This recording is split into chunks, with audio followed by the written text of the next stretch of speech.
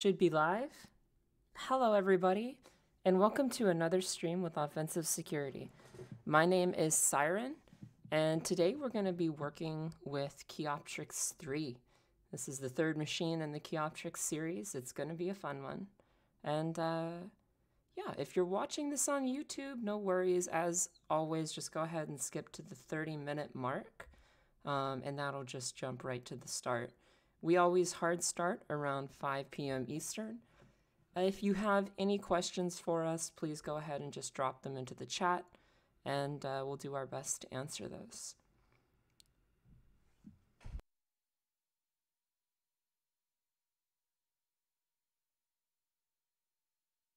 I'm actually going to paste the full link, the VulnHub link for everybody in the Twitch chat. If you're watching this on YouTube, no worries. I'm going to post the download link to the machine in a convenient location in the description of the video. But for now, for everybody on the stream, everybody live, there you go. GreenJam94 says, hello, hackers. Hello, intruder. Welcome. Welcome, welcome. We're already up to 23. Some of you guys are pretty quick with us going live. Pretty quick indeed. If there's any microphone issues or anything like that, please just let me know, and I'll do my best to correct that. But how's everybody doing? Did you guys have a good work week? I know I did. I had a great one.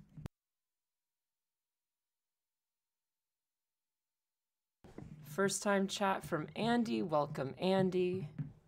Says hello. Hello, nor reply, or just new reply. Welcome, new reply. Says hello, S1REN. Hello, buddy. Welcome to the stream. Welcome to the stream. So yeah, I've gone ahead and pasted the link to Kioptrix-3. And that's what we're going to be tackling today. Yes, it does. Stream title needs a +1. Thank you, Green Jam. Good looking out. It's the one thing I like. I got to do so much setup to get this all together every week, but that's the one thing we always forget. I'm going to work on that. So thank you very much. But that is fixed. It now should say Kioptrix-3 walkthrough with S1REN, and we'll be good on that front.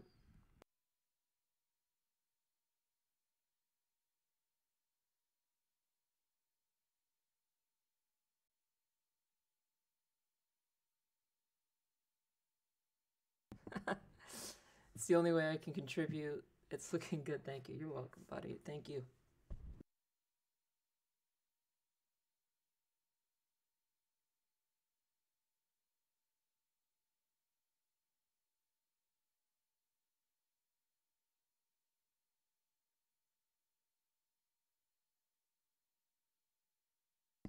Hello, hello. El Moonrise says, hello, S1REN. Hello, El Moonrise. First time chatter as well. Welcome. Welcome, welcome. Glad to have you. Thank you also for linking the playlist. That is another one of great importance, actually. All of these videos are recorded and placed like an archive onto our official YouTube channel. So if you miss this, it's no problem.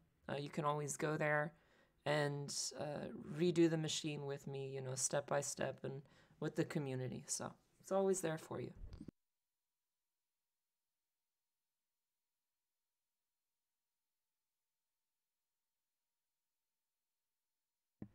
Welcome, who am I as? First time chat from Nehez says, hi everyone. Welcome, Nehez. Welcome, welcome. Hope you guys had a good week. I know I did.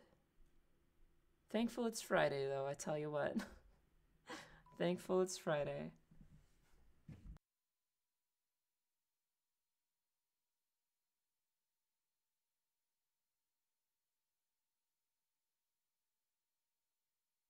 We actually had a great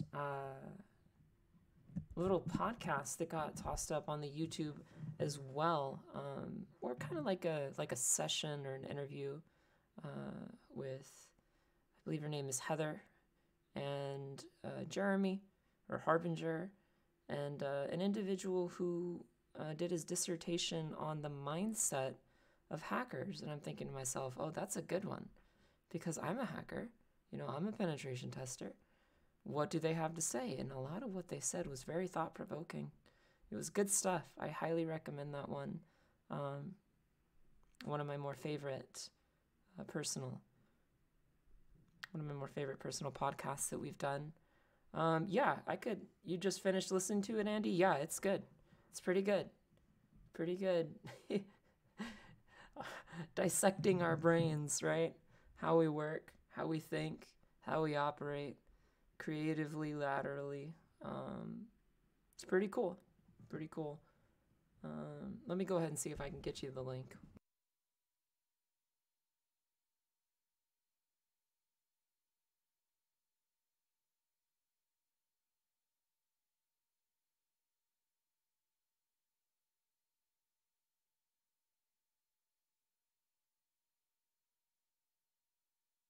There we go. So I've pasted it into the chat. The title is How Hackers Think with Dr. Timothy Summers. And that's got Heather Monty in it and Jeremy Miller. It's a really good one. I suggest it. Pretty cool. I suggest it if you are working in human resources, you're a hiring manager, a technical recruiter, these types of things. If you work in those areas, then yeah, having a good knowledge and understanding of the type of people that you are hiring to be your security or core security assets is invaluable. So let's see here. Yeah, Andy, it was really good. There you go. You're welcome, Fudamek. Absolutely.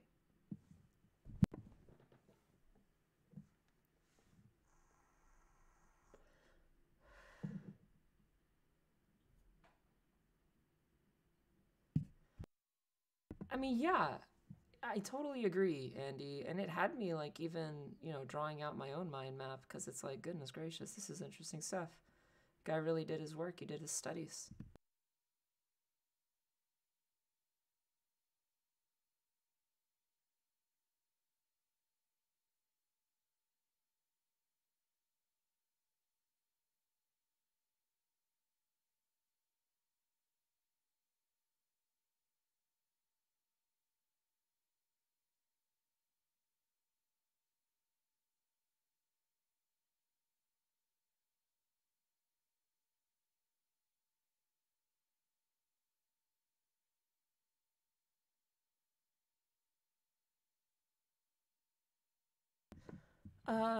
Andy says, also a useful resource if someone wants to work on them. Yeah.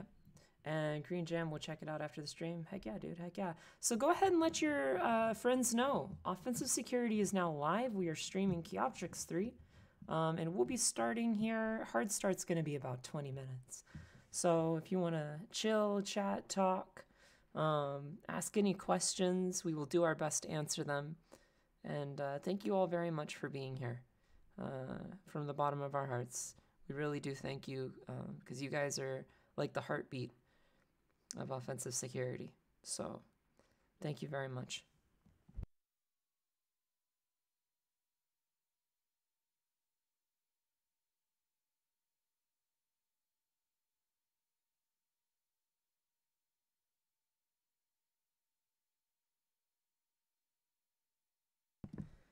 Poon Opposite says, hello, Siren. Hello, everyone. First time here. Welcome. You are in the right place.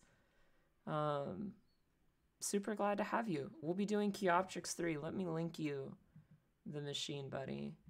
And if you want to download it and import it into VirtualBox, you got plenty of time, about 20 minutes. And then we'll get started.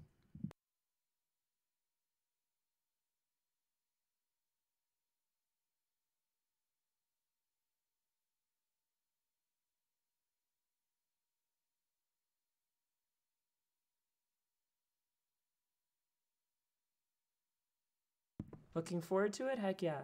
Rexter, hello, Siren. Hope your day is going well. It certainly is. It certainly is. A lot of great things have happened recently. Unknown Neo, will there be any live reverse engineering challenge solving in the future?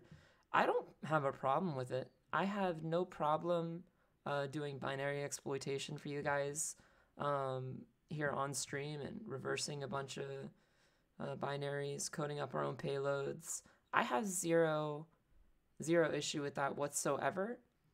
Right now, we want to cater this live stream and the types of machines that we do alongside the community to as like a free resource to help students prepare for their OSCP, or we do if we're just being honest, we do a lot of web application assessment on here. So if you're going for your OSWA, that's our new Web 200 course. Please check it out. Yeah, honestly, you're in the right place. Is it possible to get into InfoSec without a degree? Yeah. Yeah, it is. If you can successfully manage to pass our certifications, that's what they're there for. They're there to demonstrate to stakeholders and to demonstrate to hiring managers that you are fully capable of the computer science concepts and computer security concepts that we discuss and tackle and create. Hi, Siren. What's today's machine? Kioptrix-3. It's Kioptrix-3. And I will paste the link again. There you go. I'll just keep pasting it.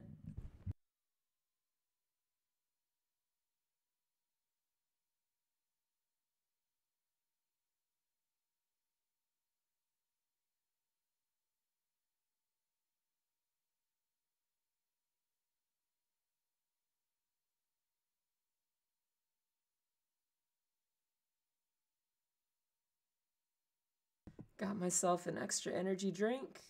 Ready to rock and roll, man.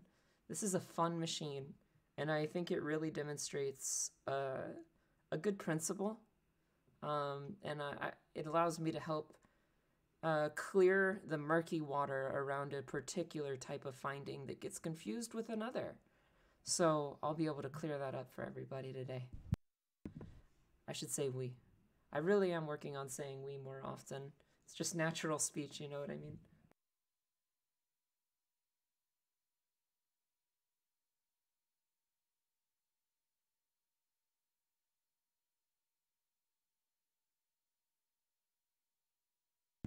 Siren, what is your opinion on VMware as virtualization? Do you recommend it? Or do you recommend VirtualBox as the go-to virtualization? If you're a student looking for a good free resource, dude, VirtualBox all the way is awesome.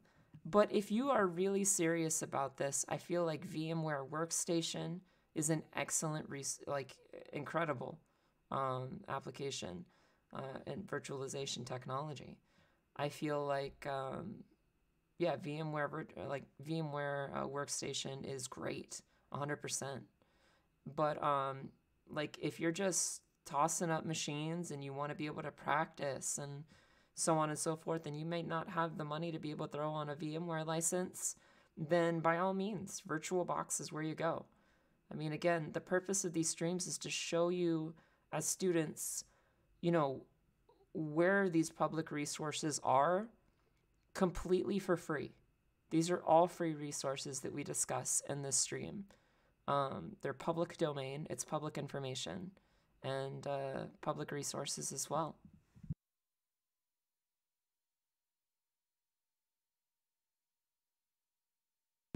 Thank you, my pleasure. Thank you, good question. If you're a student, can you get discounts for VMware licenses? I'm not sure. I've never heard of that, but maybe. That'd be a question for the authors of VMware.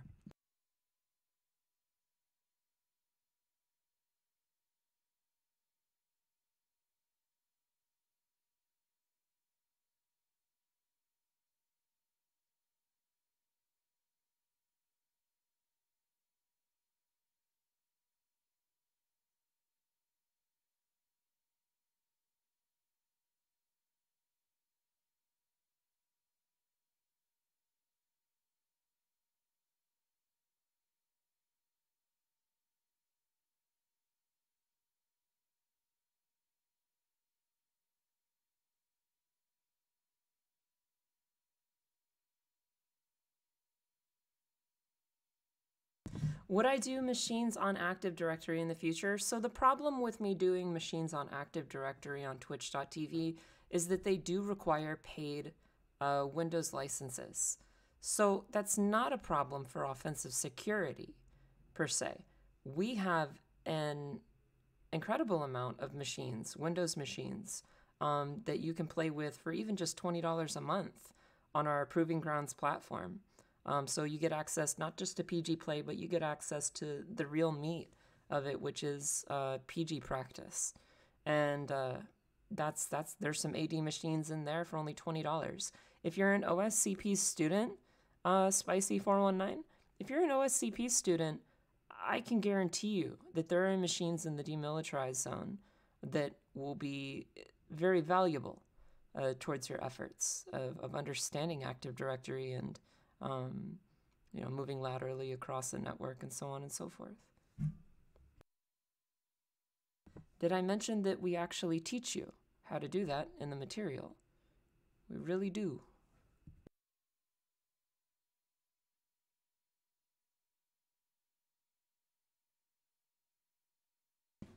Mbango 101, Siren, I'm curious about how long you have been in the field. Personal question for me. How long have I been in the field? A long time. A long time. That's about as much as I'm going to say. It's a long time.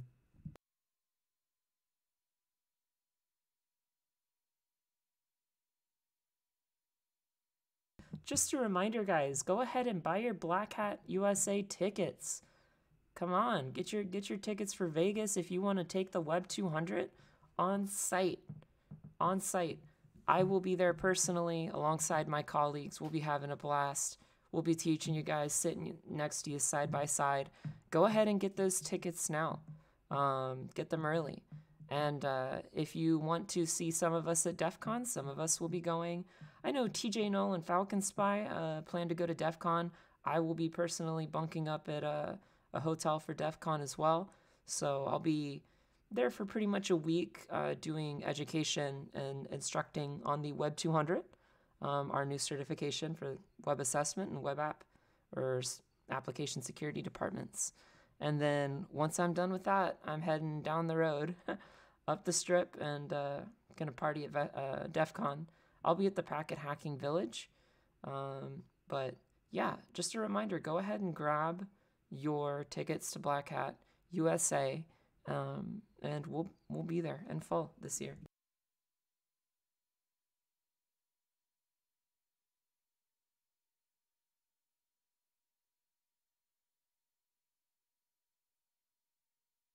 If you're interested in buying the Web 200 course for Black Hat USA, I checked the listing, and it says web attacks with Kali Linux. So they have just a really massive page that has all the courses they're going to be teaching at the massive convention center. And if you just Control F and search for web attacks with Kali Linux, that's the one right there. Let's see. Sorry, another question on VMware. On VMware, is it possible to set up a DHCP? Yes, it is. You can also do a network address translation and set up your own host-only network.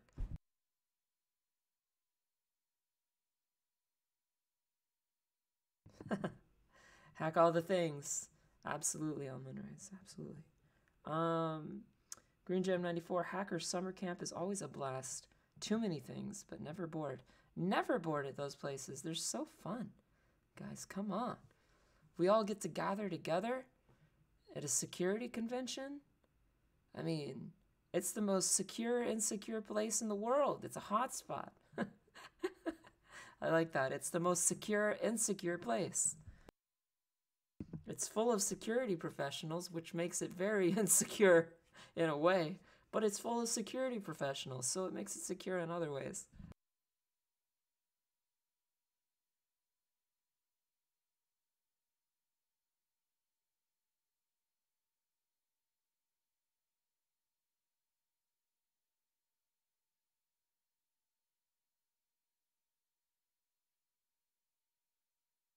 We will be starting here, and it looks like about 8 minutes, guys. 8 minutes to toss up your machines, 8 minutes to get them on your network. Grab that IP address. I do want to show real quick, if you turn your attention to the stream, I did have to make one entry. So when you're setting up the machine, go ahead and nano or edit Etsy hosts and drop the IP in there. This will be different for you. With the space followed by Kioptrix-3. And that is the one change that you will have to make.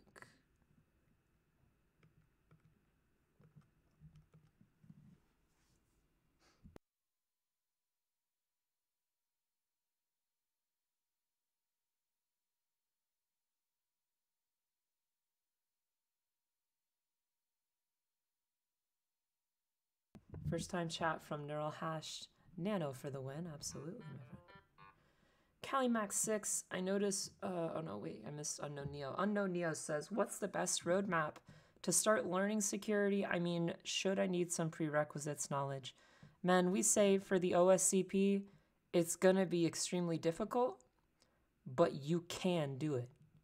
It is possible, it is feasible, and you can do it with some Bash, some Python, and some TCP IP network infrastructure knowledge. TCP IP Bash Python. And you can take your OSCP and start working on that course. And anything in between will be guiding you through in great technical detail. I noticed VulnHub machines are made for VBox do not work network-wise in VMware, but VMware machines work problem-free in VBox. Any thoughts and solutions? Hard to say, man. Usually you just look at the extension and import it either into VMware or VBox, whichever one that it needs, you know. First time chat from Ghost Spooky says, I hope they do it live. I don't know what it is. Oh, let's see. Up. Neox Quick says, do you play the machine before or you do it? I've already done all these machines in the past. That's kind of one thing, is that I've done these machines, so I know. I'm not guessing. I know for a fact, like, what machines are valuable for you as students and which machines are a little less valuable. But, I mean, I think I've done, like, hundreds of machines at this point that were intentionally vulnerable. But pretty much, yeah, that's the gist of it. That's why I kind of let you guys give all the suggestions, right? Because it promotes interactive learning. If I'm there alongside you and so on and so forth. If we're there with you. So, yeah. We're here for you on Twitch. We're here for you on Discord. We're here for you.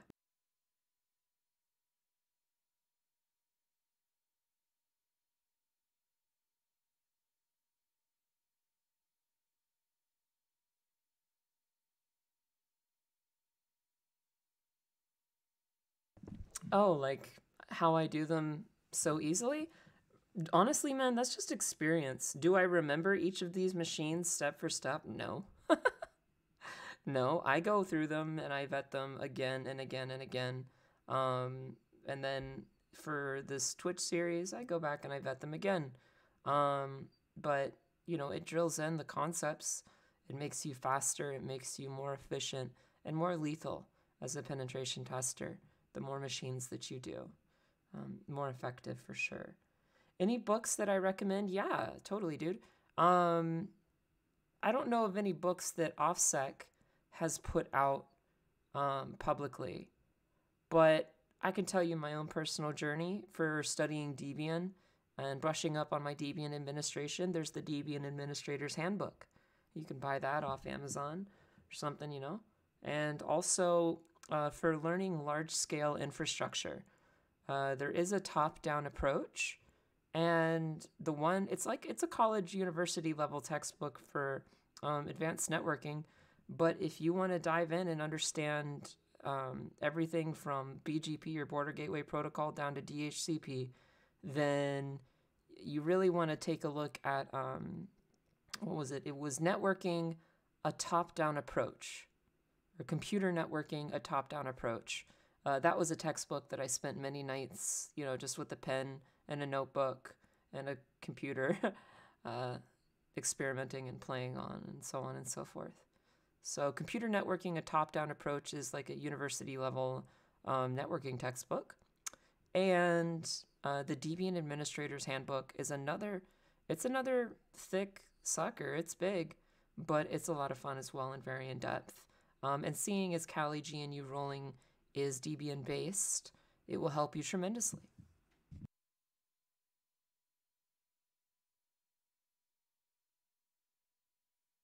Happy Friday, Siren. Happy Friday, Zaya. Happy Friday.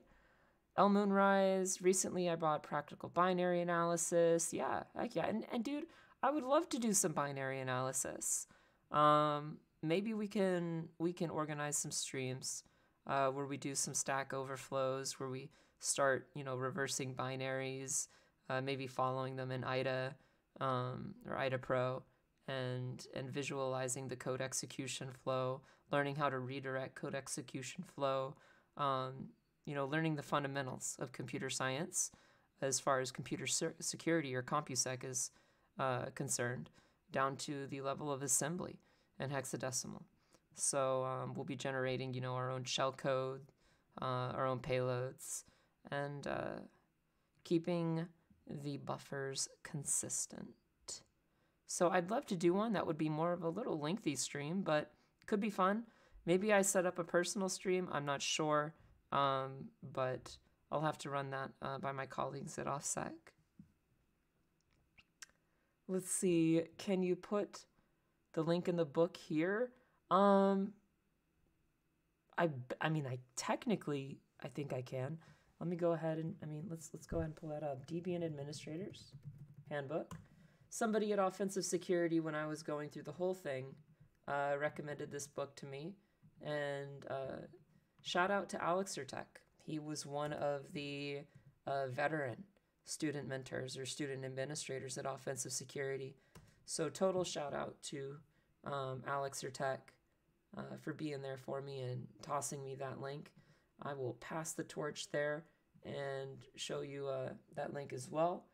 Computer Networking, a Top-Down Approach, I believe is also available. Let's see. 7th edition is here. So look, this is just my personal, this is my personal venture.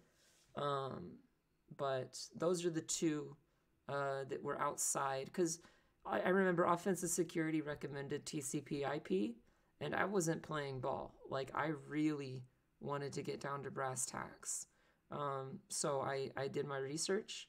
I found that book, and it worked wonders. And then my buddy at Offensive Security, retired veteran student administrator, student mentor, recommended the Debian Administrator's Handbook to brush up on some Debian administration.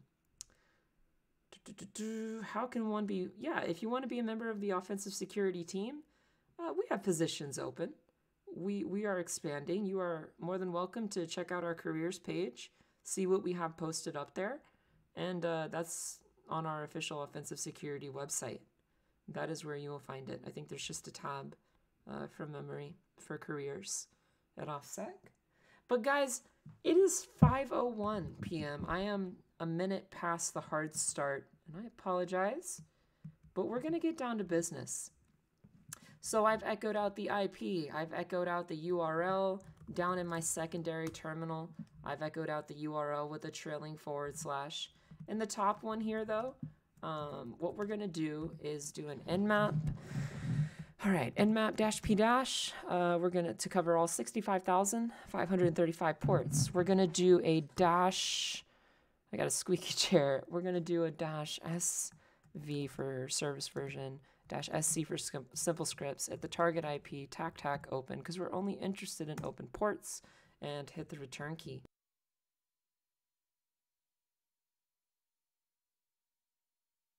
Yes, there is a reason not to always use -- open. If you're in a real engagement, the reason to not use -- open that I found is because sometimes you might find filtered ports, which can give you insight or like a degree of network suggestivity as to what's going on behind the scenes. So you may come across filtered ports that are ready to be opened, or are what I call Pop-Tart ports. They can be filtered and then they switch to open, maybe on a cron job or something, and then they go off. Or there's maybe port knocking implemented. Maybe there's network. Maybe you're looking at a firewall and you're performing a network segregation test, and there's a filtered port. But then you know that's part of the network segregation test, and the purpose behind it is to make sure that they're properly filtered or properly closed. These types of things. So let's go ahead and copy our nmap scan, and we'll bring that over into Cherry Tree, and we'll paste that under our nmap results. You know the drill. Let's get down to highlighting everything that stands out. 22 SSH. Open SSH, we have confirmation of Debian. It looks like Ubuntu. And on port 80, we have Apache HTTPD 2.2.8. So pretty good there.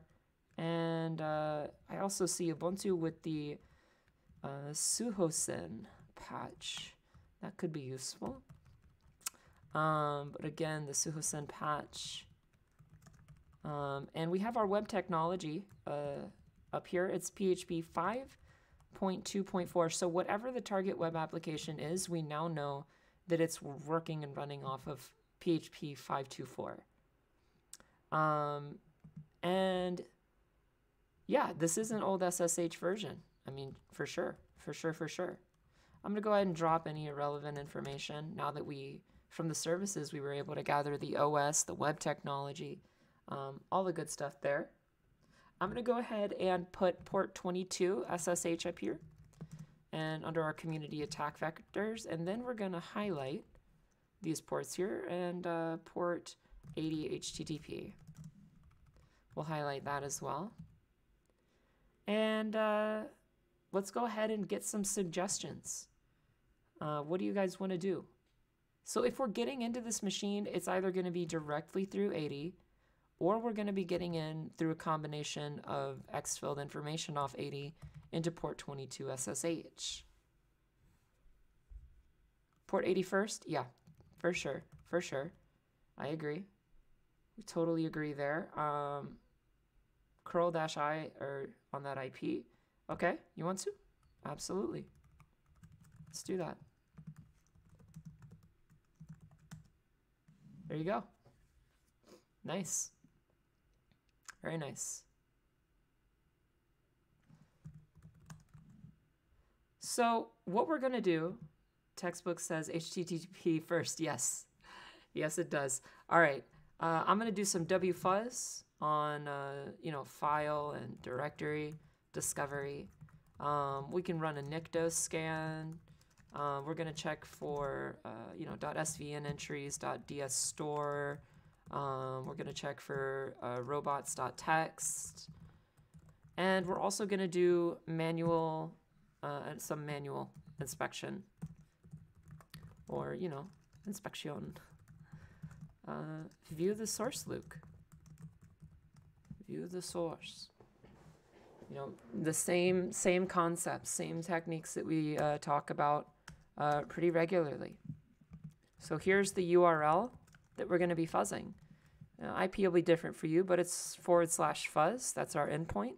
I'm going to type common, bring this over a bit, and we'll go through this. As always, I'll briefly go through it.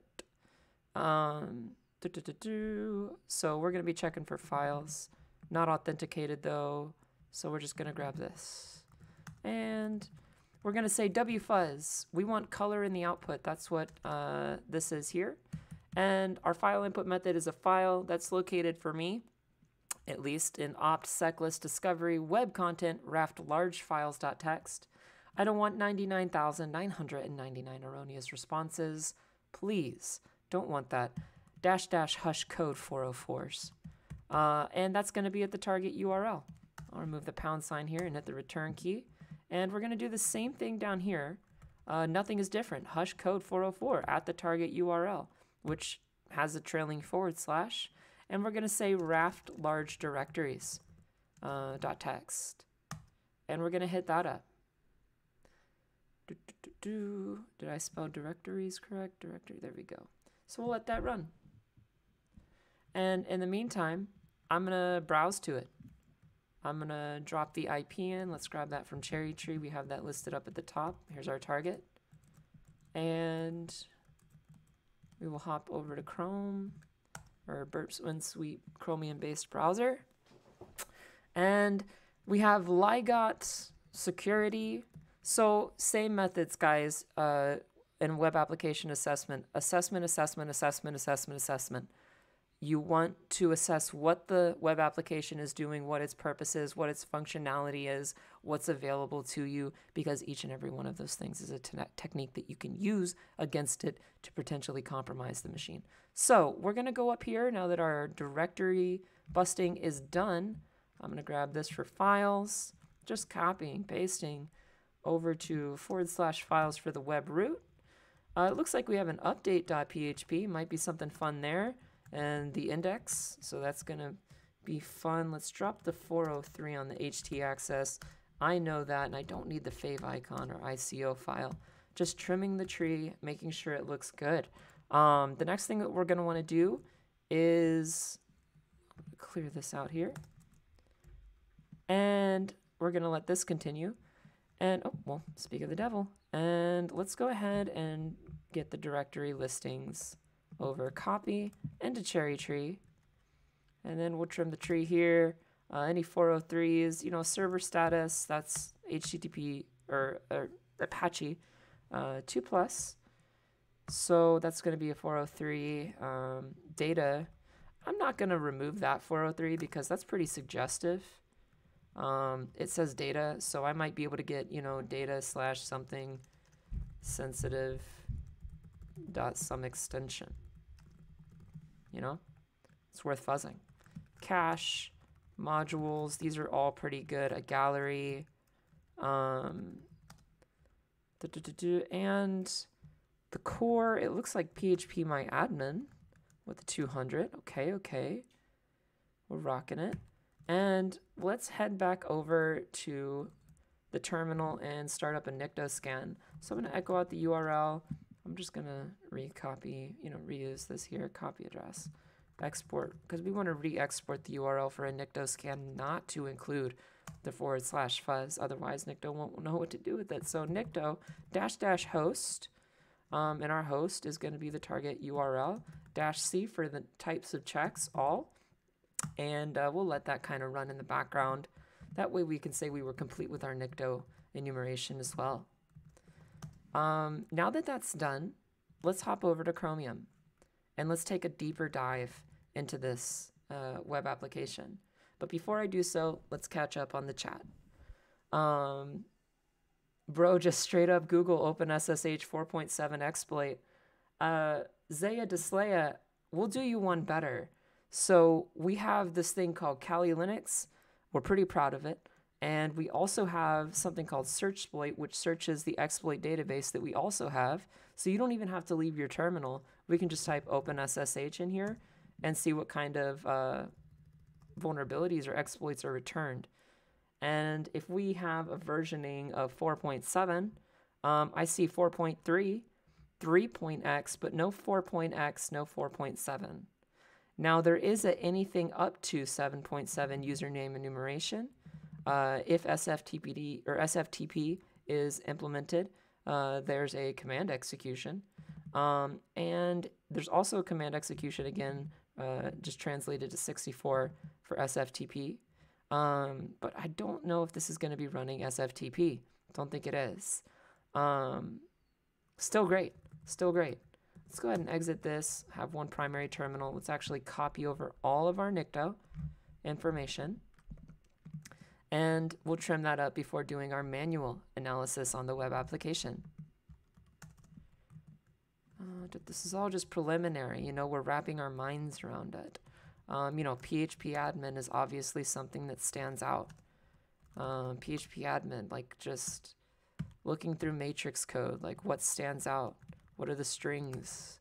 I see this. As for managing MySQL databases, it looks like potentially, I'm going to drop these. Could be a false positive.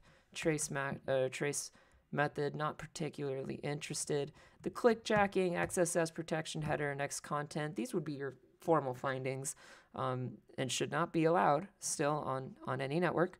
But for our purposes here, we're going to go ahead and trim up that as well. We have an X powered by header to confirm with Nikto alone. We've gotten that back. We've gotten the PHP web technology versioning of 5.2.4 with the Sohosen patch on Ubuntu, Debian Ubuntu. So that looks pretty good. All right, excellent, excellent. And let's head back and do some manual enumeration. Fromaster says it looks very clean, easy to look at. You know, that's kind of my strategy, man. That's my notation strategy, but we do believe in thorough notation and enumeration. We've been saying that for years. So having your own organizational structure and something that makes sense and can evolve over time is incredibly important. Absolutely, Fromaster, absolutely. We just started Angel D. Welcome, Alfred, Angel D, to the stream. Glad to see some regulars back here. Just a Guy, welcome back. Yeah, no, we just got done with our fuzzing of the web root, and we also got done with the Nikto enumeration. And now we're just now moving into the manual. So I'm going to clear everything out here, blow up the font size for legibility and readability for the viewers, and let's take a look. What do you guys want to do in this web application? And my goodness, quite a few viewers today, already up to 132. Excellent. Excellent. Welcome, everybody. If it's your first time here, we are Offensive Security, and we are glad to have you. If you're getting into information security, you are in the spot, and we do these streams every Friday at 5 p.m. Eastern. Logins, I'm seeing it. Okay. Let's check out the login. Got Goat Security. You know, we can check username or password left blank, admin, incorrect username or password.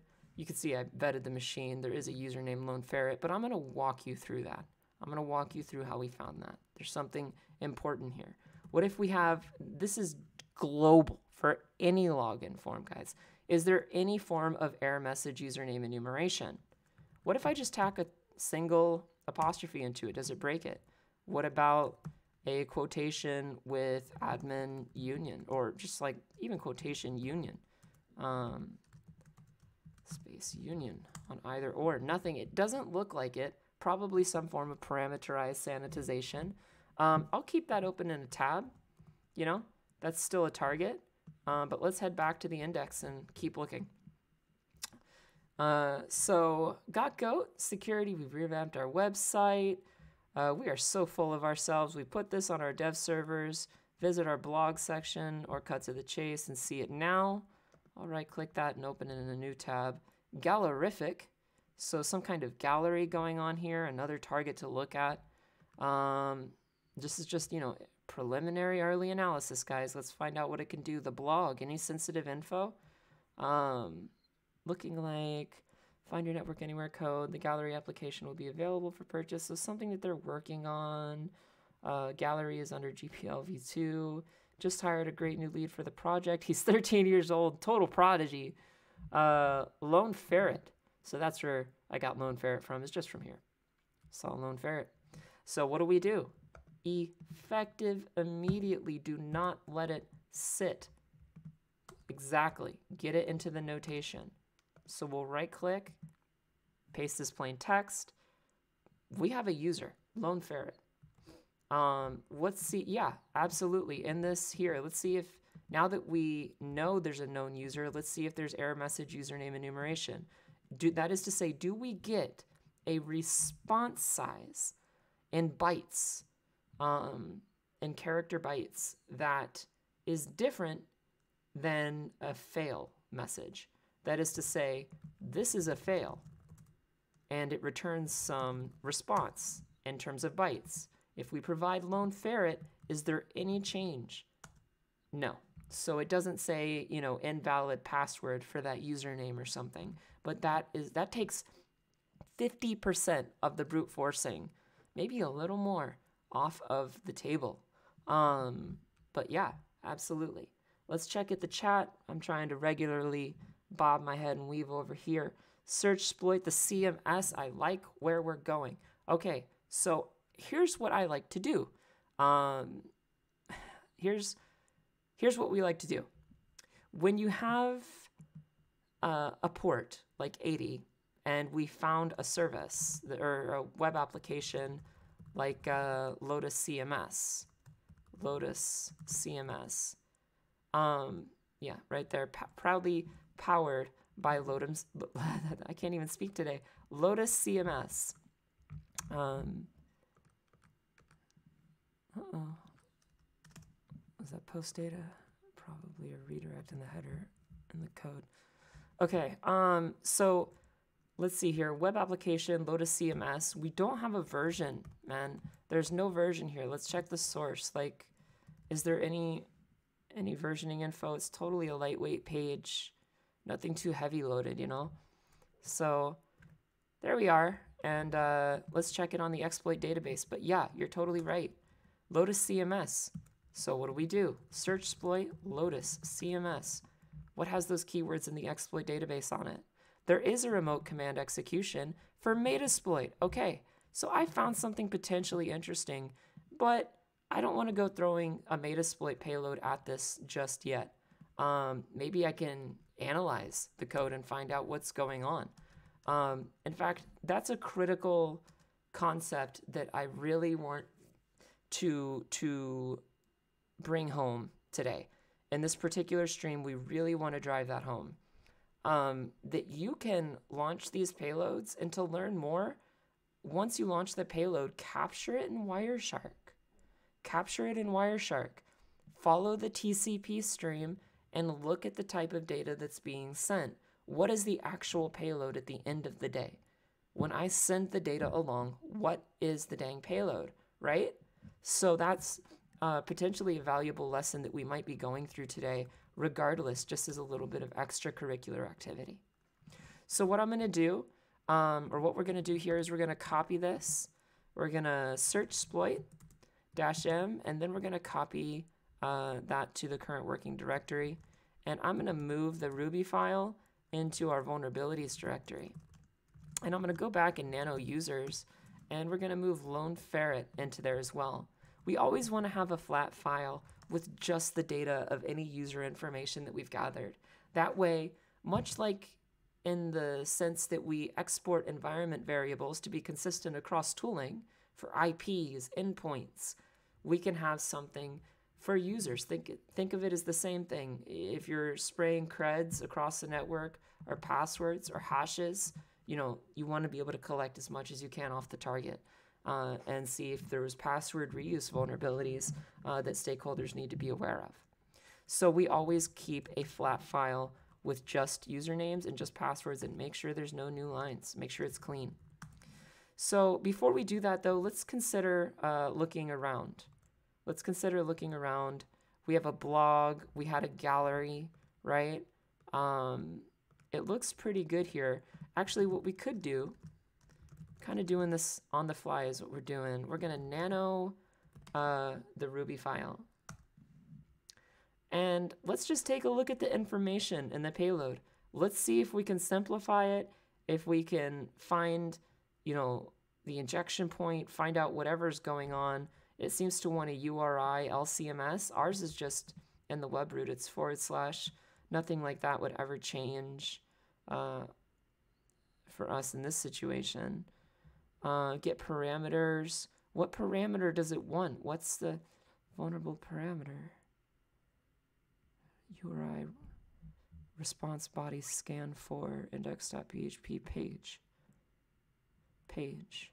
Okay, so I'm going to go under here and say that payload suggests that the page parameter is vulnerable, potentially to code execution. So I'm just going to keep that there. Wireshark, great advice. Absolutely, dude. We will only provide you great advice. We're here to educate. So absolutely. And thank you for the generous comment. if I could pronounce your name, Fatherlos. Fatherlos. Just a guy says, oh, that's something I never thought about it. This way I won't need to use Metasploit on the exam. Now we're cooking with gas. Now you're getting it. What if we can, we permit you to a Metasploit card 1 on the exam, don't we? We do. But there's no reason that, we would encourage that you take apart the actual payload itself and find, the vulnerability. And if you can use or manually then perform the vulnerability without the use of Metasploit and its conventional mechanisms, then that will not count as a Metasploit card, actually. Kudos to you. You took apart the payload, you found out what was going on, you executed it manually. That is still valid. Absolutely. Absolutely, absolutely. At OffSec official, are there any Empire modules that are not allowed on, my friend, challenges at offensivesecurity.com on that question. Challenges at offensivesecurity.com. So guys, we found, but great question. We found, the page parameter. Let's go ahead and give that a highlight. That's pretty important. It's saying that, in 3.0 of this application, and we don't know if it's 3.0. Do you think I'm going to go burning my one Metasploit card against something when I don't know the version? Like, really? No. I'm not going to burn my Metasploit card. I'm going to dissect it. I'm going to find out what the heck it's doing, and then what are we going to do? We're going to try and exploit it manually, lightweight and clean. So let's take a look, or maybe even discover it, unravel it ourselves, whatever we have to do, right? We keep trying. So payload suggests that the page parameter is vulnerable potentially to code execution. So let's go here. I'm going to close out of this, just out of my peripheral vision. Let's go to home. And here's the page parameter, there's the page parameter right there, page, index. So what if I set page equal to blog? Error 404 not found. System equals admin. What about lowercase blog? You can call it a hack for the exam. I think we just call it good practice. I think we just call it good practice and general advice, my friend. More advice than anything.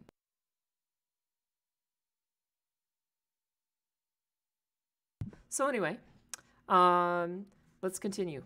We have suspicions here. I could keep dissecting it, but if it's saying there's command execution, I'm thinking what? What can we do here? What can we do? So what we can do is we can essentially test for, like, what does a single apostrophe do? What do termination statements do? Like, can we close something out? Maybe it was inside, or something like that. Can we conclude with something like this? Can we test, for LFI, RFI, directory traversal, things like this? This is what we'll be looking for, right? So yeah, someone suggests dirtrav. Let's take a look at it. Etsy password. So no change in response size. It doesn't look like we have a directory traversal on that. What about .html? Nothing. .php. Sometimes the logic of the code will check for that kind of stuff. What if we just terminate %00 pound sign? Nothing. Okay, cool. So doesn't look like we have a dirtrav, but what else? What might we be able to try? What was one that worked? We needed a known working thing. This is another thing in parameter testing. This is by no means all inclusive. If you want an all inclusive parameter testing or bombardment, then go for the Web 200, and we'll walk you through that. But what we're going to do here is take a look for a valid parameter, right? If I click home, index is a valid parameter. Index, just the word index is a valid parameter. What if we drop that and we toss in an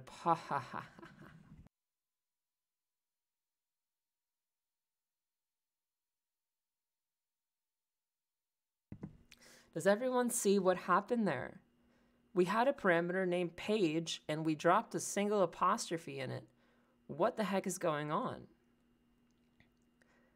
Angel D says we see an eval. Absolutely. Vel Hexter, whoops, I missed the Wireshark advice. No problem. This is all recorded and it will be on YouTube. We upload this as like an archive to our official Offensive Security YouTube channel. Yeah, eval, squeal injection. So we're getting a warning back. My goodness, what kind of warning are we getting back? Let's dissect this for goodness sake. For goodness sake. Let's bring it over. Let's just paste it in plain text. Here's the payload that we had. And then, you know, we got this, you know, top to bottom logic. You know, we had an index. We tossed in a single apostrophe. Unexpected character. That was our character. I'm sorry. Right here. And Kioptrix-3.com, core libs, something in router.php, and eval. So bold and underline that. Code on line 1. When we see eval, like I already see this as game set match, which is exactly why if we take a look at the payload, the Metasploit payload, you know, what the heck is it doing, right? That we find if we look at the information, that can be extremely verbose as well and help guide us down the path of manual exploitation. The module can either automatically pick up a page parameter from the default page or manually specify one in the URI option. To use the automatic method, specify the URI, for example, LCMS, manually configure one. This module exploits a vulnerability found in Lotus CMS's router function. I believe that's actually router.php. It may be a router.function of router.php. This is done by embedding PHP code in the page parameter. So the exploit that we found wants to embed PHP code into the page parameter. And we have a suggestiveness, a bit of suggestivity, so to speak, on this eval. So we need to do a little learning here. Should do learning. What is eval? Eval is, this is extremely important. Let's go to Google and type in PHP eval and see what we get back. php.net eval. What's the description of this function? How can we exploit this? How can we exploit this error returned by this function? Eval says evaluate a string as PHP code. Okay, I'm new to this. I'm going to copy that. I'm going to go here, and what I'm going to do is I'm just going to paste it in here. You know, we found eval and evaluates a string as PHP code. Excellent. So we have an error message. We know the function that it's being, you know, what is being triggered. We know where it's being triggered from, the vulnerable endpoint or the vulnerable file on the target system. And we also know, if you guys are paying close attention, we have the web root. The web root is not var www.html, it's home www.Kioptrix3.com. That's the web root. So not a var www on that one. But let's see here. So I'm going to drop all this extraneous stuff. We're going to trim this up. We have eval, and it evaluates a string as PHP code. Okay, sounds interesting. How can I test this? Let's go in here, and someone in the chat suggests just tossing in index, so something index, and then tossing in a line termination statement, semicolon, and or code termination statement there for PHP, and PHP info, and then terminate that as well, and see what we get. So nothing came back. Nothing came back there. Remember, this is important. Like this is a tricky one. Also, the main takeaway from this is that we have two types of findings here that can be easily confused with each other. And what we have is actually code injection, which is not the same thing as direct command injection. this we discuss more in the Web 200, but this is not the same thing. So code injection is not the same thing. Why is it not the same thing? We're injecting code as opposed to direct executive statements. There's a difference in these types of findings. Dangerous, yeah, this is dangerous territory for the application, dude. Like, in fact, it's so dangerous. Let's just get this up in Burp Suite. Intercept is on. I'm gonna intercept this. We're gonna Alt-Tab. Here's this, I'm gonna right-click it. I'm gonna send this to repeater. And I'm gonna close out of the inspector, have this nice and pretty on the left and right. I'm gonna drop the session ID. I don't think we need that to trigger it, so let's see. Just keeping it minimal, and there it is, unexpected character and input in the eval code. So what do you guys think here? Do we need to print the output from the code injection for it to display on the page? Here's our target. Okay, we're learning. Let's learn this. Here's our target with code injection. Verify that you can execute code. That is to say, not direct commands as opposed to command injections, but verify some way that you can execute code. Guys, code. So someone already had the idea of tossing in the PHP info. Human 123, kudos to you. Kudos to you. You're thinking on the right path, for sure. So let's see if we can toss in a valid parameter and see if we get anything back. We sure do. Unexpected character in input, same error message. So what can we do here? Remember, eval treats the string as PHP code. So we have to kind of work around this. Let's assume that we can terminate something like this. Let's send this along. We're still getting it. Okay, we're getting more. So see how we're unraveling this, and we're getting, eval is tossing back. It's becoming more and more frustrated. And we're getting, that's good for us. Eval code on line 1, it looks like we're getting it pretty much double. It did not expect this. Did not expect this. Let's take a look at opening up our own eval statement, shall we? And let's try and remember exactly what it is that eval does. And then while we're at it, let's close this off, just like human 123 said. You know, imagine this was his their PHP info was here. Instead, I'm gonna call on the eval, because we know that this works. We know this works because the target is utilizing this function in the back end. We know that eval is working, so we can work with that. So what if we eval, and remember, anything in between here is treated and executed as PHP code, or the PHP code is executed. So we need to put PHP code goes here. This is where the PHP code goes. But how can we verify this type of thing? We might be able to verify that we even can do code injection with an evaluation statement, like $ open parentheses, what was it, print, probably wrong here, but print hello. Maybe we can get something there. Did not get anything back. That's fine. That's okay. What if we try in curly brackets, print hello, and scroll. Let's try dropping this. See, it's a lot of fiddling. A lot of fiddling around. What if we drop an eval into this? Eval this here and send. Still not, but we did get different messages there. What do you guys think? What's happening? What's going on? What's happening here?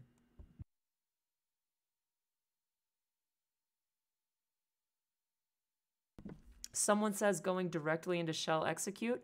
Okay, we could try that. Little iffy not knowing that we can do anything, but we can try going directly into shell execute. what type of thing? Do you want to go directly for a reverse shell, or do you want to verify code execution? We can try ping-c3 and then your attacking machine IP. So 192 for me, it's 192.168.1.7. And we can go ahead and encode this, just a plus sign, plus sign, plus sign. And let's take a look and see if this works. But we need to be able to catch those incoming ICMP requests. So let's do like a TCP dump on our Kali attacking box -I for any interface. And we'll say, well, basically I think of it like grepping for ICMP protocol. Let's see if we get anything. Negative. So it looks like, unfortunately, the shell exec Totica, it looks like Totica suggested that won't work.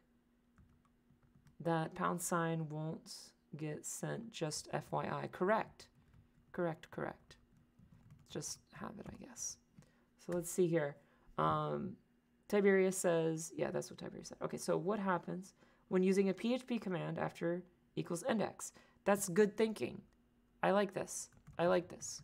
So what if we can actually open up our own eval statement, right? What if we can open up our own eval statement, and remember what's executed in here is interpreted as PHP code. Ask you a question. It looks like SSTI. It is not SSTI. So let's try now our friend's PHP info.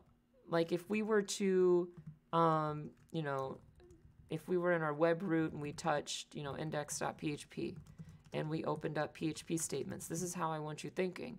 If we want to display PHP info, what do? PHP info. And we visit this. If we visit this page, right, we're going to get back PHP info. The eval statement is kind of like already wrapping the PHP statements. So all we really need to provide is what goes inside, which is this. Let's go ahead and send that along and see if we get anything. Didn't get anything. What do you guys think?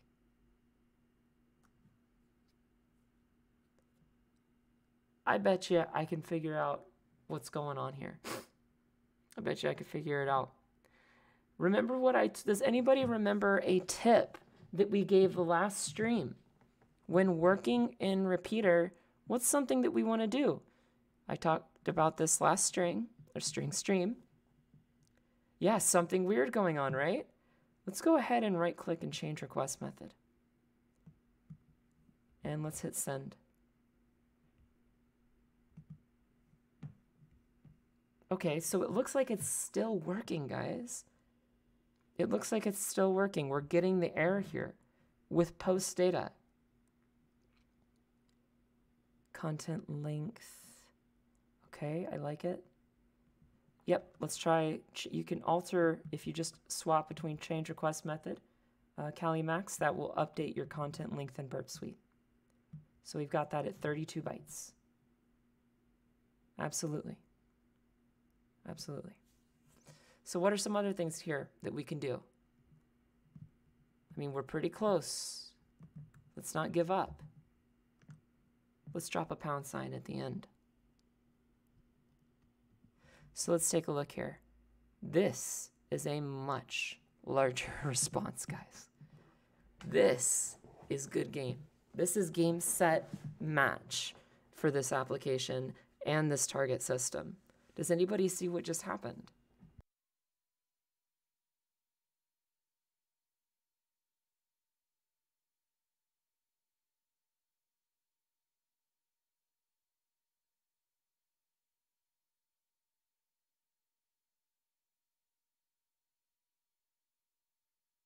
Bingo.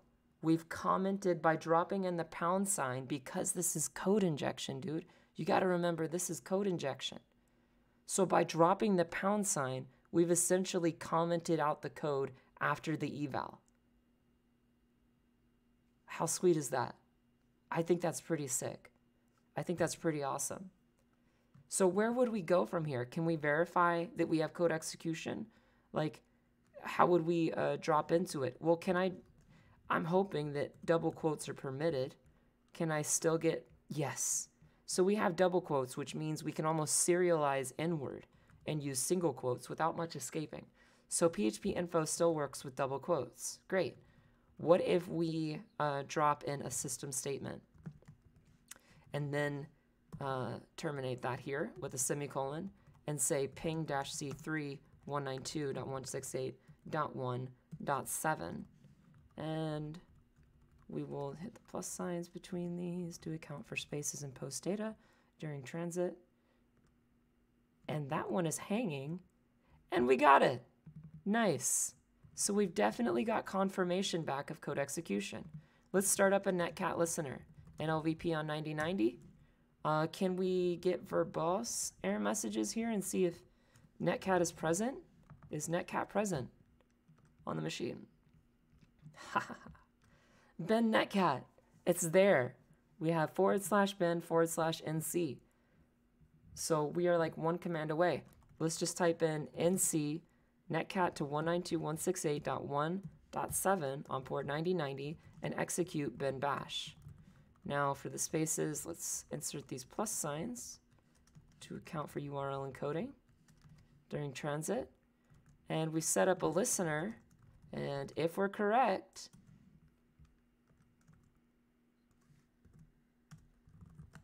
bling bling. That's it, guys. How sick is that? So I'm going to use my breakout function. We use Python to import a valid TTY, export the paths. If I can, I'll export 256 color, alias out LL. I'm going to hit Control Z. I'm just going down my list. STTY raw dash echo into the foreground statement, into the reset, followed by 2 presses of the return key. Set our columns and rows to pretty much max, exit LL, and look at that.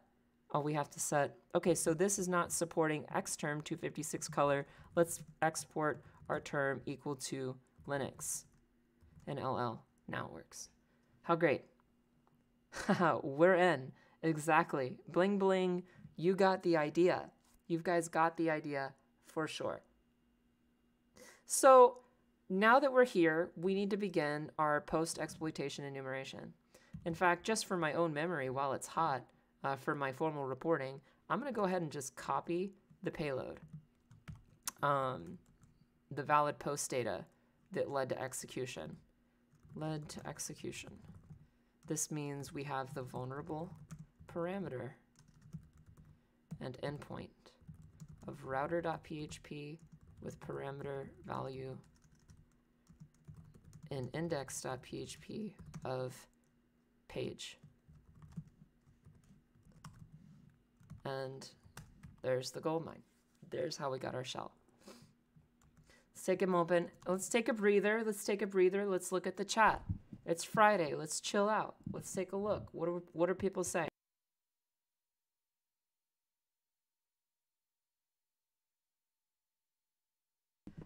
Okay, wow, yes indeed. Time for Privesk. You are correct. Can you summarize the process we went through to get RCE? Yeah, absolutely. So again, let's summarize. We discovered that there was an exploit, and we didn't want to use our Metasploit card. We took it apart. And, apologize. Then what did we do? We found a valid parameter for page in index.php. We inserted a single apostrophe and immediately got back this warning. The key here to the individual, Dream for Wake, who asked, is that we found eval, the eval function. So this is not command injection. This is code injection. And what we have here is the eval. We looked up the documentation. Says that it evaluates a string as PHP code. Great. So, you know, what led to execution here is that we terminated whatever was valid, which was index, the page parameter of index. We did our best to serialize through it, terminate it with, you know, something like an apostrophe, a smooth bracy, and then a semicolon. And we provided an eval statement, right? And then what we did to validate code execution is, remember, everything inside it is interpreted as PHP code. So instead, oh goodness, let me get back, clean this up. eval. This is where we are. We inserted PHP code. What's some quick PHP code that we test for execution? PHP info, dude, all day. And we got back a huge response of 53,000 bytes. So the next line of thinking is, can we utilize then PHP's executive functions like popen or pass through or exec or shell exec or even just system? Can we use these functions to gain executive privilege over this machine? I hope that explained it well enough for you, Dream for Wake. This will be available on YouTube if you need to rewind, buddy. Mosma Idiot says, I love your explanation. Thank you. The way I explained, appreciate it. Dream for Wake, so it's just simple PHP terminations on either side of something we'd want to do. Awesome. Yes. And then we terminate our code, right? Because this right here is technically the line, right, that we're injecting. That's the code we're injecting. And then we're closing it off with, I believe, we're closing this off in case there was anything wrapped inside of it, because we're essentially extending upon whatever was outside of index. And we're terminating it with a pound sign to essentially comment out the code that would follow. But you can rewind if you need to. So we've compromised the machine. It's time for privesc. Doesn't look like there's much in the root file system. Human says, I am wondering if index system who am I will work. I mean, you can always toss up the machine. This is a great machine to work on your code injection. Absolutely. So why does the source code run this extended command you added? It does because of the eval statement. Guys, definitely brush up on that PHP. Definitely brush up on, the eval function. Toss up your own web server. It can be as simple as this, dude. Like, you can go in here and touch index.php, nanoindex.php, right? Open up some PHP statements, drop in an eval. We get down to business and find out what eval's doing. And you'll realize it's doing exactly what it says. It's interpreting everything in here as PHP code goes here and is executed from here. So hence the code injection.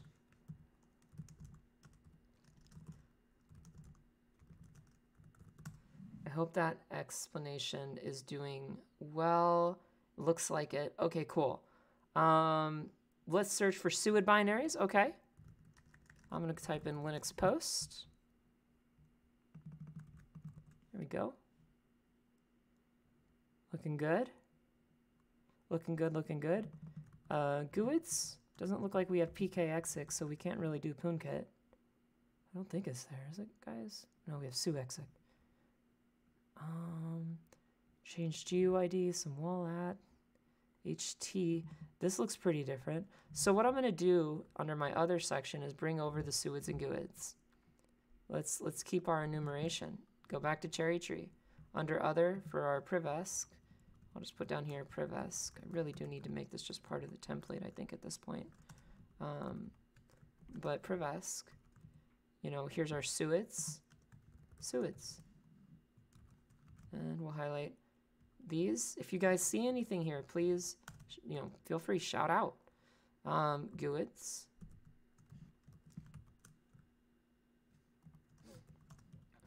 And scrolling on through here, I don't really see any, SUIDs that are really doing much justice. But I do see this, and this is pretty interesting, I feel like. I feel like that's pretty interesting. Is there anything on GTF opens for HT? Because it seems exotic to me. Why would the HT editor be there?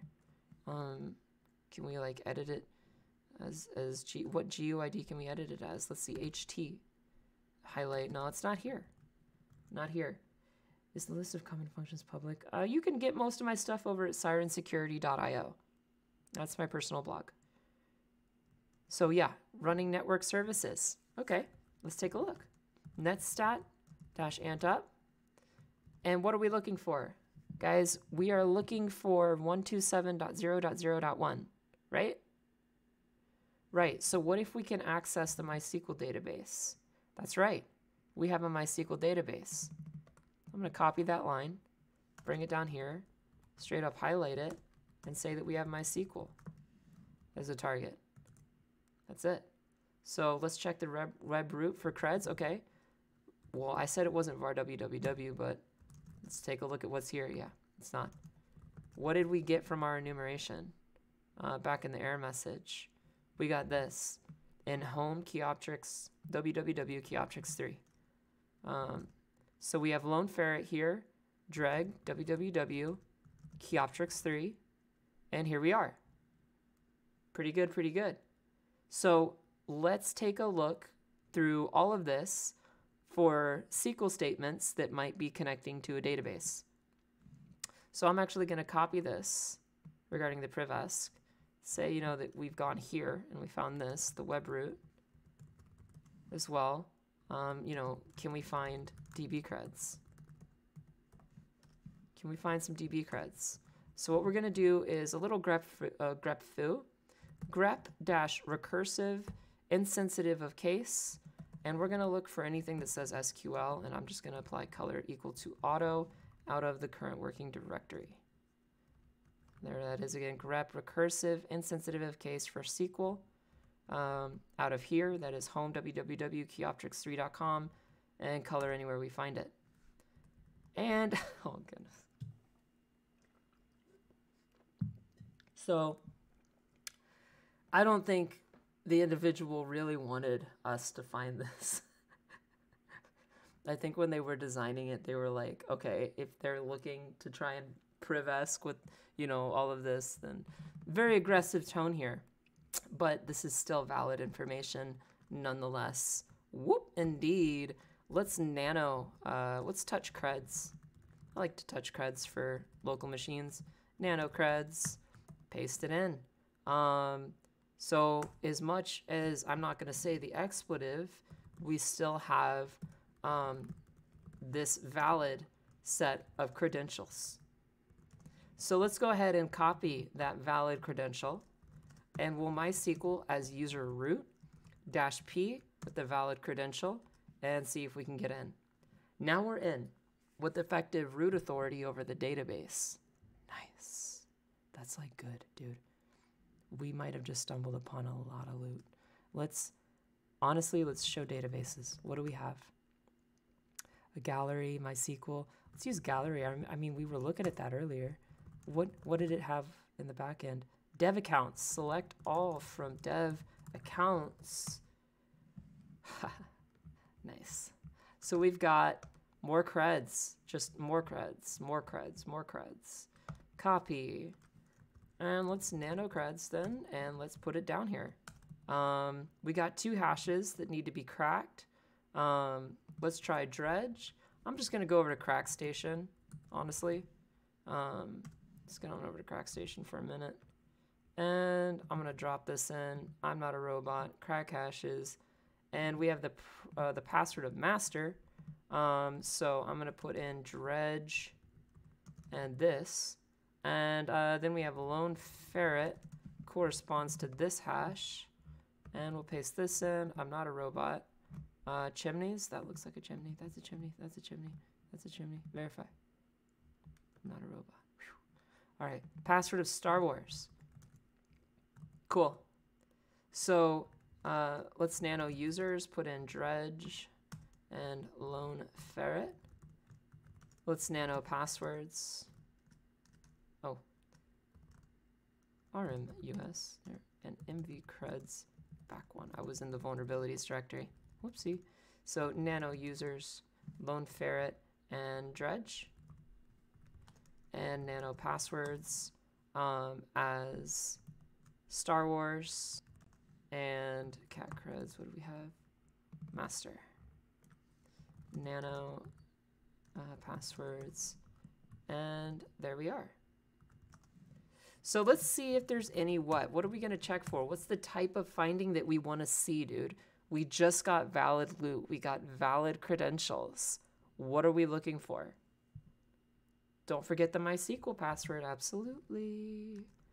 Absolutely. I'll throw that in passwords as well, because a valid cred is a valid cred. So, yeah, switching users, seeing what we could do there. So let's go to home. We can switch to Dredge, Lone Ferret. Let's try switching to Lone Ferret.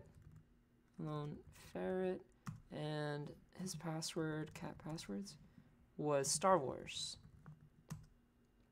Nice. So now we're a valid user. And I'm just going to go back here for my documentation, say that we switched user. We exfiltrated sensitive information from the database and reused that sensitive information for privilege escalation.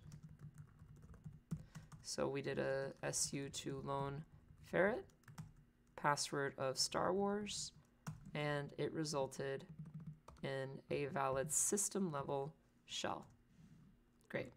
Now that we're a system level user, what is the first thing we type if we're a real user? I'm not www data anymore. I'm a real user, guys.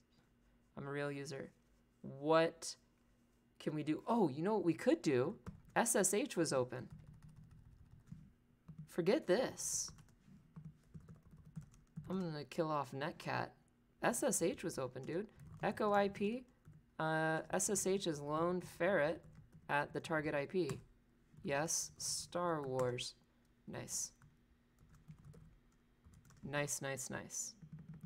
So now we have valid credentials export term equal to Linux.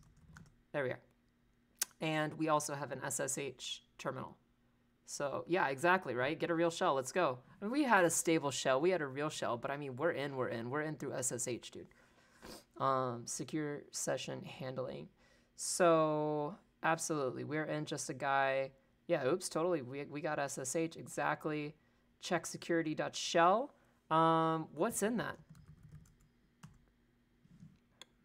Seems like a pretty long script here. Pretty cool looking. Could use some further analysis later.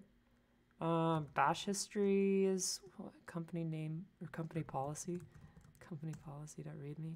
Hello, new employee. It is company policy here to use our newly installed software for editing, creating, and viewing files. Please use the command sudo ht. Okay. Failure to do so will result in your immediate termination, DGCEO. So let's sudo-l, guys. And let's see what we can do, regardless of whether or not that kind of message was there or not. Sudo-l. So whoever made this is obviously tossing a joke at us. If you see what will happen here, if we try to user bin su with the exclamation point in front of it to root, that's not going to work. Bash is going to be like, So whoever did this is a little bit of a troll. But we do have a valid binary, user local bin ht, whatever the heck that is, right? So what if we sudo this and just see what it does? Okay.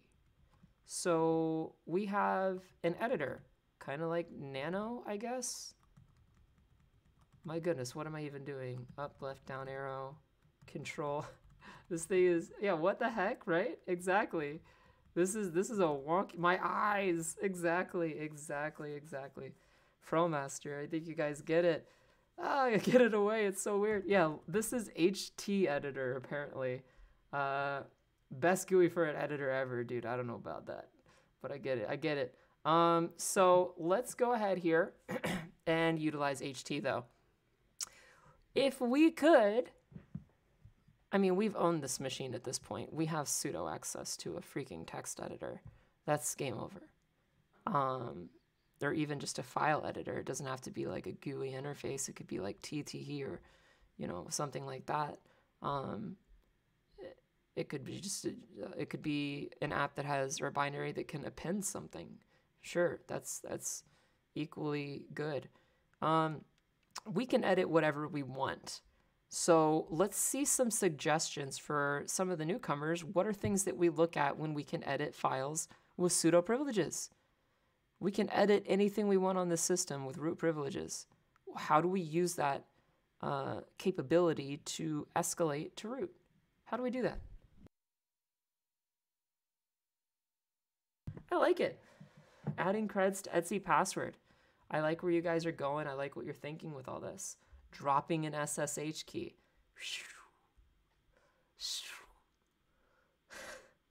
Heck yeah, bud. Heck yeah. Dropping an SSH key into the root directory, dude. /root.ssh.idrsa, get owned. So yeah, exactly. That is one thing that we could do. Senek first time chat says, haha, you are funny. Thank you. I do try to be humorous. I try as much as I can. I try to make this enjoyable. So, yeah, we could have checked for the password reuse on the expletive password there. We can edit sudoers. We can edit the Etsy password file. We can edit a file that's being executed by a cron job routinely with root privileges and group privileges, user group as root, and gain effective authority that way. We can overwrite a cron job to execute, or a shell script or a Python script that's being executed routinely on the system. We can drop an SSH key into the root directory. I'm going to go ahead and have some fun. I'm going to have some fun. And what we're going to do is Alt F, and we're going to go to open. And can I just back? I can. Okay, so I can specify whatever file that I want. Fun is fun. Let's edit, or yeah, I mean, Etsy shadow and copy loan ferret hash to root if you want to get fancy, yeah. This is a bad vulnerability. I think that's the takeaway here, Calimax6. It's bad. It's bad. So never permit this kind of privilege or capability on your machine, man. To sudo, just don't do it. So Etsy, we could edit the sudoers file. Let's edit password. Etsy password. The return key. There we are. What if I start typing? It's like, where's my cursor at? There I am. You can see it like down here. My little A. There it is. So I'm going to go to my blog real quick just because this is something that I know is a resource that I can quickly grab something for. So I just go to Linux privilege escalation resources. And this, in the event that you can use anything to write with root privileges to the file system, dude, go for the Etsy password file. And I have this here. If I heart hacking is the password that we created for it. So here it is. We're going to copy everything in between here. We're just going to right click, make sure that's clean. And let's head over here. And can we paste this in? Did you see how that scrolled across? This editor, dude. This editor. So, okay. Now we have a user that with a pre-generated password of iHeartHacking. We use OpenSSL password-L iHeartHacking. Gave us one that we could utilize. And then the idea is we're going to switch user to user S1REN and gain root.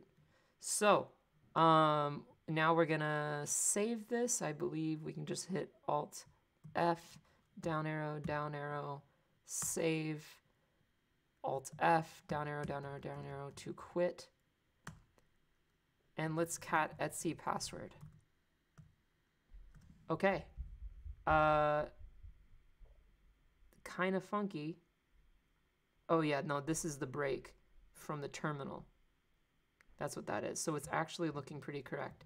Switch user to S1REN, iHeartHacking, and we're root, dude. It worked. It worked. That is bling, bling. That is it. We did the box. Good job, guys.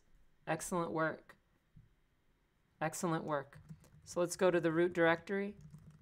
Cat congrats. So shout outs to the author, Stephen McClaria, for creating this series, aka Lone Ferret. Wouldn't you know? And yeah, let's go ahead and do what we would do. If config, we would do a host name. and an ID. This is going to evaluate our effective privilege over the machine. It's going to evaluate with the ID command.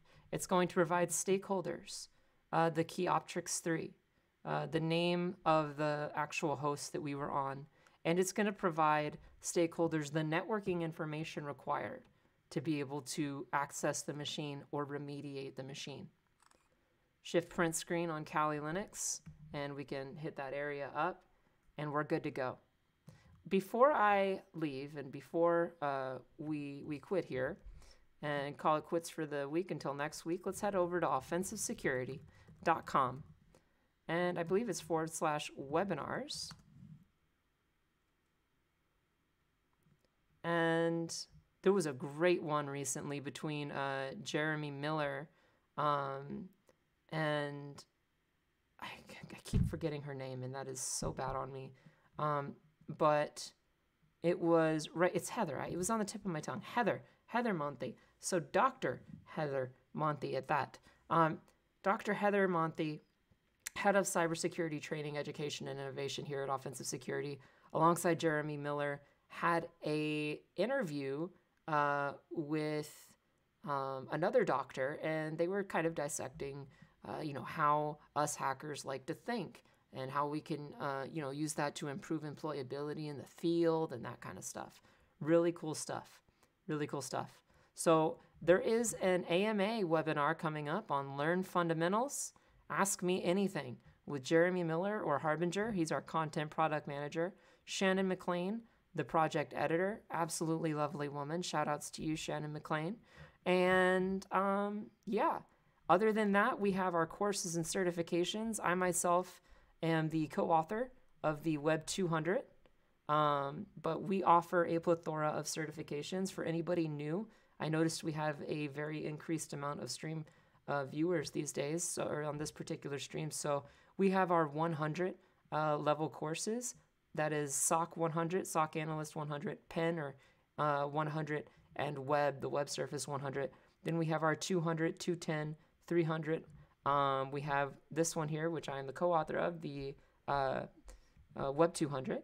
We have the Web 300, Exploitation Development, binary. Or you may hear that like slang is just BinExp or binary exploitation. The EXP301, rest in peace Windows. And EXP312, and then rest in peace Windows even more is the EXP401, or the Almighty OS EE certification. So that one is pretty nasty. Obviously followed by these are our two latest courses, the SOC 200 and the Web 200. So if you would like, we do a lot of web stuff here.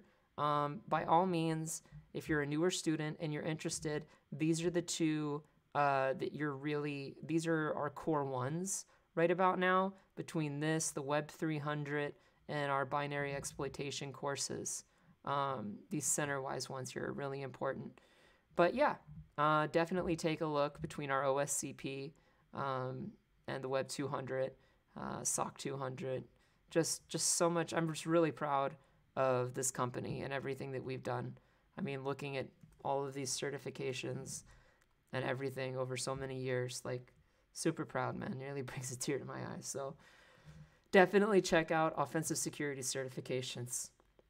And with that, I just want to say thank you all so much for being here. As always, we will be back Friday, 5 p.m. Eastern. At a hard start at 5 p.m. Eastern, 4:30 if you want to trickle in and you want to toss the box up and maybe ask some questions. You guys are so welcome. You're so welcome. You're too nice to me. You're too nice. Thank you so much.